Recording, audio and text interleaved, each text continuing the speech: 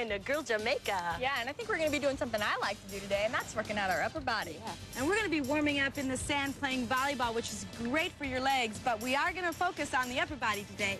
Let's split up into teams. Deborah, you can serve. Okay? Great. Now, I hope you all at home stay with us because we have an awesome upper body workout. We're going to take you through chest, biceps, and triceps. So take out your weights. We have a workout for you on the beach today.